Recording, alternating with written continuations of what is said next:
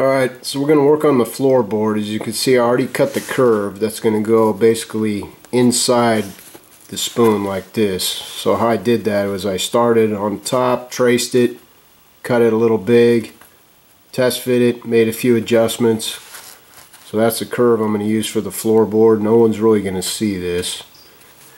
Then what I did is I projected some lines out for the width. But I want to make sure that as this sweeps around, that I stay inside that, because later on we're going to attempt to put a sideboard covering this, and as we'll find out, that's going to be the hardest part of this build. So I'm going to cut this off here, cut it there, then I'm going to decide the depth from here to there with my other piece so I get something that I like the look of. So I'm going to do that off camera. Alright, so here's the back, here's the front. I decided right there where that line is where I'm going to basically cut the width of the floor. And so I'm going to cut that off camera, and I suggest, if you're not used to doing this or whatever, to make duplicates of your templates in case you make a mistake or want to make a change later. I'm keeping all the templates from earlier, like this guy that I can't seem to move. You may need them later, and maybe if you decide you want to make another, it'll make it much easier. Alright, so I've cut the front. I've actually glued this in, and just want to point out this is where it's going to get difficult when we cut this side piece, because I'm going to have to follow this curve as it actually comes out a little and tapers in. So now we're basically going to build the box that the seat sits on. Alright, so I got the seat in where it's supposed to go. I have that reference line on the back. It's sitting on this piece of cardboard, sitting on top of the line, because that's basically how I want it. If you notice, I put a registration mark here and on the back. It's kind of slipped a little bit, but you'll understand. And then I basically marked the edge of the cardboard where I want the seat to go. So basically, I'm going to take this off, use the figures to determine how deep I want the chair, but it's probably going to be no deeper than this anyway, so I'm going to make sure that that's straight when I take the line across. Okay, so I got the seat bottom glued in. You see the registration marks line up. What I ended up doing, and I just trimmed a tad off of each end, because like I said, when we go to make this side piece, we don't want these edges sticking out, because it's going to interfere when we have to glue this down and hopefully match this curve. So pretty pleased. I tested the figures in there. I think they look reasonably good. I'll show you what I did here. So I got another scrap of illustration board. I laid this as flat as I could, basically tracing around it. And what I'm trying to do is just get these curves here. We're going to cut this big. I got a straight line here, and then it'll give us a much better chance of getting this nice when we cut it out, instead of just trying to put a piece in, make a cut, pull it out. Alright, so here's the rough cut. Now what I'm going to do is basically lay it on the floor. You can see I put that little tick there. Now I'm going to slide it over so I can see the other side, put a tick. Pull it away, and then I'm going to draw it straight. Okay, so I got the piece in there. It's okay, but what I want to do is basically once I glue it in, I'm going to offset this over the top just to give a little bit of detail that no one in the world's ever going to notice. Critical part here, and I can see I need to make an adjustment. If I look at it straight on, I want to make sure that this doesn't stick out past the edge of this. So I'm going to actually trim this one back. This one's in pretty good. Alright, so I got that piece glued in. I got a figure sitting in there so you can kind of see where we're going. Like I said, this is not going to be perfect. I don't have a blueprint, but I think it sells itself, so that's all we're aiming for.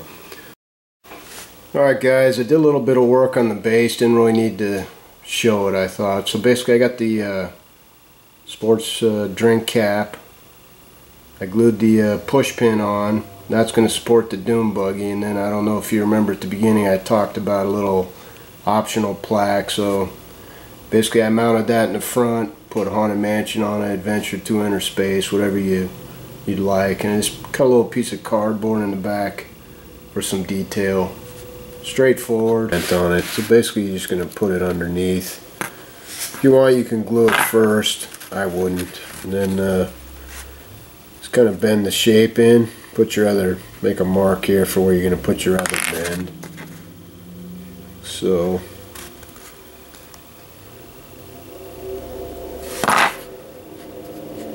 you got the kind of the curve of the front.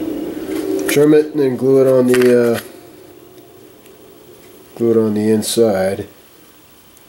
The super glue.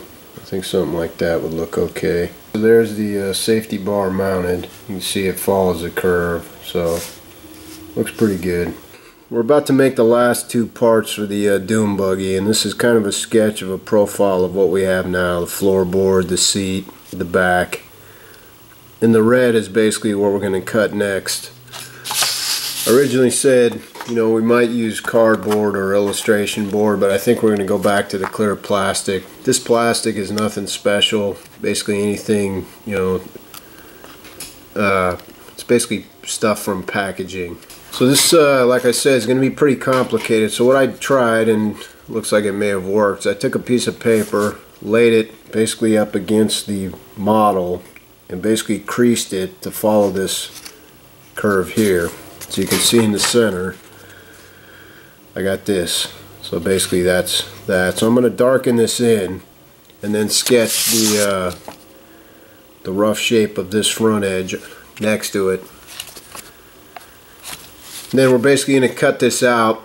We're probably going to have to make several of these, and this is really, you know, the goal would be if this thing was completely symmetrical on both sides, we could use the same template for each one, but I think we'll be able to use it for both sides, but maybe have to do a little bit more cutting. So we'll try that. Alright, so here's the first attempt at the template. If you notice, it doesn't really look anything like the red. All I'm really concerned with is the left-hand edge, because I want that to match up as close as possible to the shape here. This needs to be trimmed. And but back to the clear plastic. The reason why I think it's better to use that for two reasons is I can lay that over the top, use my permanent pin, draw it out, then I can trim it based on the new pattern when I make my changes to this. It'll be easier to see. I'm going to do that. So here's the newer version of that. You can see I got the edge for the seat, and it's fitting a little better. I'm definitely going to cut it down because I don't want that to be as tall, but I think it looks reasonable. So I'm going to cut this out, leave extra material, and then we'll make the final adjustments. Alright, so I've test fit this several times, made some cuts, but I think I'm going to make a radical cut. So I'm basically going to trace this in case I screw this up, which I probably will. That way at least I don't have to backtrack and do what we've already done another time.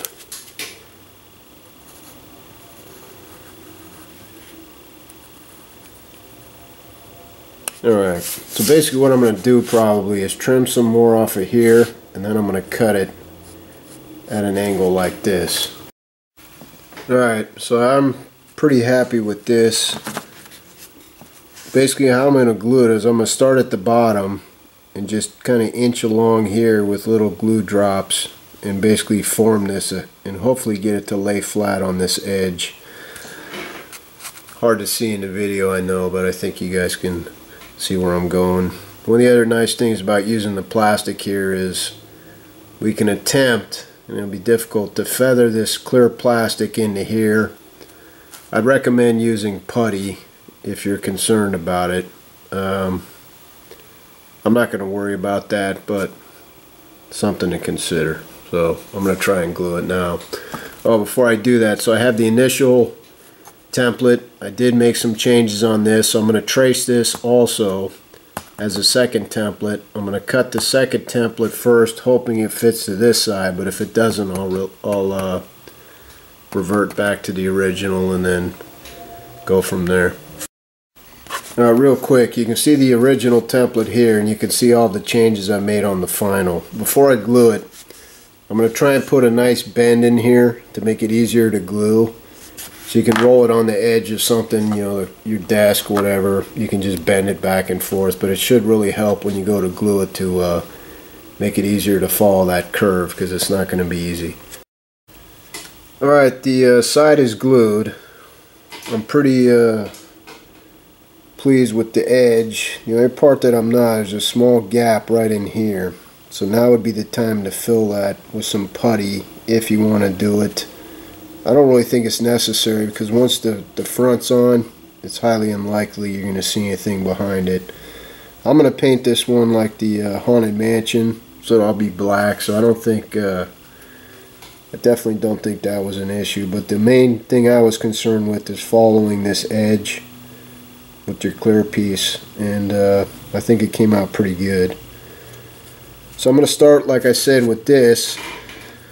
Cut this first for the other side, and the good thing about it, since I traced it, it's actually adding more material to the cut, so it's going to be a little bigger if it fits, which is unlikely, but then I'll have a little bit to trim away to hopefully make it fit. Alright guys, so I got both sides on. They're pretty decent. If I hold it right to the side, I don't know if you can see this. It matches pretty well, not perfect, but you know, it'll do. Back looks good. What I'm going to do next is probably glue the scrap of cardstock on the bottom here. I'll make it fit this curve better, but the reason is I want to have more surface area here to glue the front panel on. What I'm probably going to end up doing is offsetting it a little bit lower, like this. So I got the front glued on. You can see it's offset below the floorboard. That's pretty much it. Now I'll go paint it.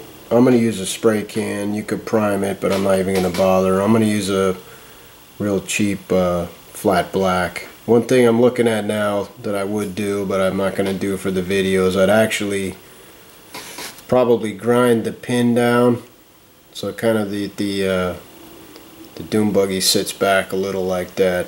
But I think this definitely will turn out nice once it's painted, and then, you know, I might print a little plaque here. I got a couple ideas, so we'll see how it looks after paint. Alright, bye.